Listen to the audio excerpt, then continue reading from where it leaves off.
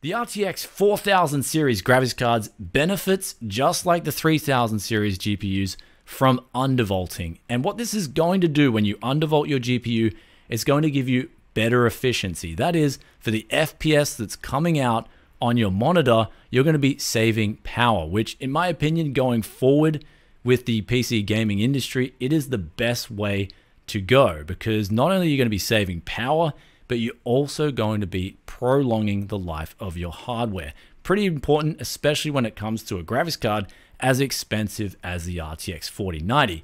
Though, today's video, we are going to be looking at two different games as well as a synthetic benchmark test to show the differences between power target and then also curve optimizer and then the normal settings, as well as the first benchmark that we'll pull up here, which is the overclock scenario, which I don't recommend overclocking with any of the RTX 4000 series cards. In fact, I'm going to make a separate video on why I think this overclocking models that are being sold are nearly to the point where they're a scam. They're just trying to take extra money out of your wallet while providing what I feel is a worse experience for the end user. As we can see here, 500 watts, and we're gaining 8% FPS on this Furmark benchmark. And this is the best case scenario for overclocking on an RTX 4090, where in games, even at 4K, we're starting to be CPU limited, so the overclocking just makes even less sense when it comes to playing games. Before we move on to the undervolting results, however, today's video is sponsored by VIP SCD keys. If you're looking to get Windows 10 activated with a single end user license that'll never be deactivated, then by clicking the link in the description below, you can get activated for as little as 15 bucks using that coupon code BFTYC. What are you waiting for besides the undervolting results? Get activated today with the links in the description below. So let's get on to the best case scenario, and also in my opinion the most practical, and that is playing games. First of all, we'll pull up a Plague Tale Requiem, where this game we're going to turn it on 4K DLSS quality. This is the settings I like to use when I was playing this game. But here's where, if we go through the results, the out-of-the-box settings, in my opinion, is inefficient versus either the 60 or 70% power target that DeBauer recommended in his video, and also versus the curve optimizer, where both these three settings in particular are giving quite a substantial gain in terms of power efficiency versus the normal out-of-the-box settings. So in my opinion, you don't have to worry about missing out on something when it comes to undervolting the 4090, and in particular playing Plague Tale Requiem. And ultimately with the Plague Tale, what you'll see here is that the power target, 70% and 60%, they actually won even versus curve optimizers. So in this particular benchmark, these two settings got the best power efficiency versus ultimately extracting the most value in terms of FPS out of your RTX 4090. Then we'll move on to the next title here, and this is Horizon Zero Dawn. And also after this benchmark, I'll explain the undervolting a little bit more in depth with the curve optimizer settings, because you might be looking at the graph and going 950 millivolt, what is this and what does this mean with these speeds?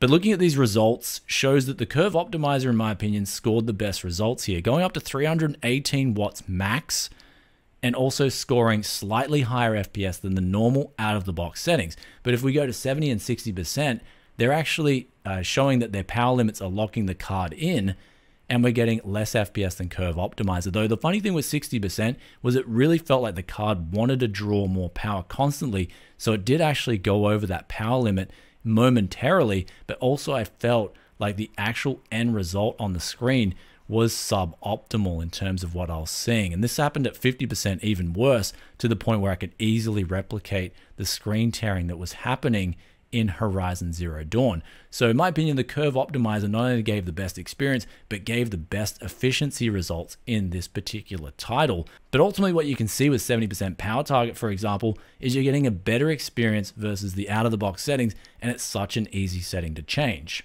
Though the next benchmark here is definitely going to throw a whole curveball into the equation, where we tested Furmark, but we tested it with two completely different settings. One was GPU memory bound, and then the other was also GPU core bound. So we'll show you the core bound results first, because they actually show that when you undervolt, you don't gain really any benefit at all. So going from 100% to 90% showed the same power consumption because the GPU is getting maxed out in this particular benchmark.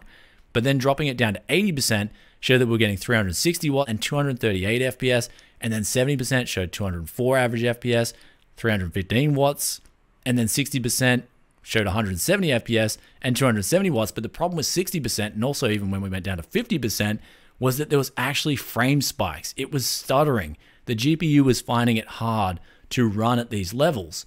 And so if a game in particular is very GPU core bound, you could experience a bad experience with power targets and playing around with those levels. Also, when it came to this single particular settings in this benchmark, it showed that there really wasn't anything to be gained by undervolting with curve optimizer or by power targets.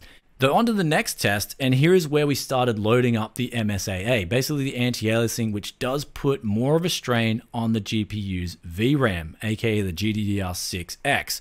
Though what we'll see here with the curve optimizer setting is that we are gaining FPS over the out-of-the-box settings, and we're also starting to beat that of the 70% power target. However, the 60% power target does come in here and do a pretty good job. But the next thing we'll talk about here is you've probably seen some examples already where I've tuned the memory with the curve optimizer, because I believe that goes hand in hand. Basically, what happens when you lower the voltage on the GPU core, you're then able to lower the temperatures because your cooler is going to be running cooler because there's less heat to deal with. And then you can basically get the same VRAM temperatures as you did without overclocking the VRAM. Ultimately, with those results, they should speak for themselves, where we saw a benefit to be had with either power target limiting or curve optimizer. I prefer the curve optimizer because, as I saw in Horizon Zero Dawn, it gave the best FPS, but also managed to give me a very smooth experience. I found with power targets in certain scenarios, especially the lower you go, around 60%, 50%, you can induce some kind of stuttering.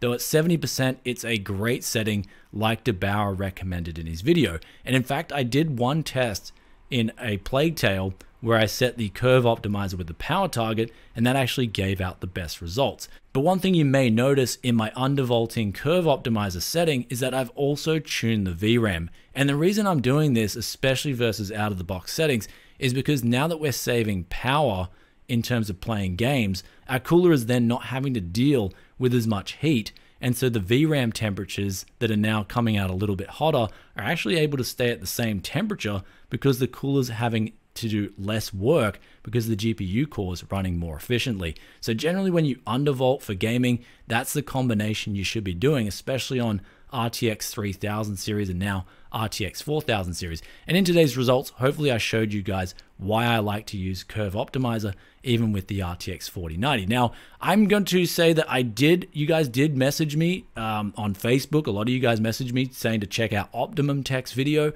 I watched through that and he recommended against undervolting. I thought it was a little bit weird because even in his own video, he showed that the power consumption was going down and the FPS results were virtually the same. But another thing he started talking about was the GPU core clocks. And basically one thing when it comes to that, it's a new architecture. You would have to ask the NVIDIA engineers why he's seeing that higher clock speed and slightly lower FPS. But at the same time, all I look at when I do tests is the power that's coming out of my wall and also the FPS that's coming out of my screen. And the power's going down, the FPS is still remaining very smooth as well, and the experience is remaining stutter-free too, and I'm gaining more efficiency. Though in terms of Optimum Tech's video and the advice he gave out in that video, I disagree with it. I think you should be undervolting your RTX 4090, especially if you want to get the best efficiency out of it while you're playing games. But also, when you're doing these tests, I think he was using the beta driver still. You may wish to use the official launch day driver, which is what the public's going to be using. So that might have been a reason he was seeing weird results. But also there's another possibility, and that is he could have been in that 1% echelon of people that just got poor silicon. And basically when it comes to how NVIDIA bins these products, they'll have standard deviations and they'll actually make these power profiles. And this is the same for AMD and Intel with their CPUs and AMD with their GPUs. They'll make these power profiles that are more aggressive, and that's to accommodate for that 1%, the poorest 1% of silicon. And the reason they do this is because they don't want returns.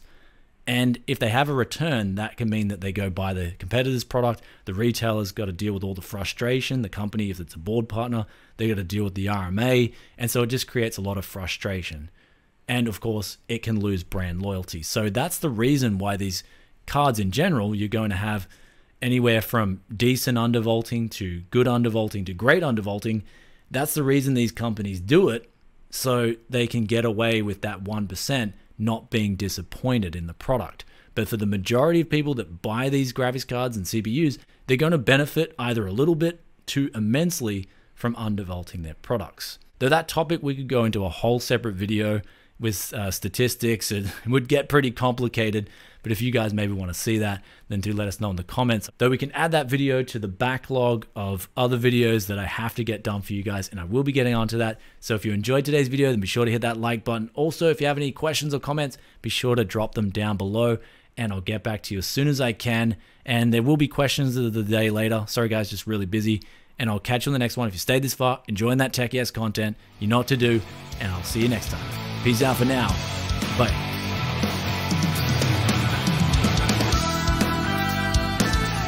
We are going to have to ask if we want to live in a different world.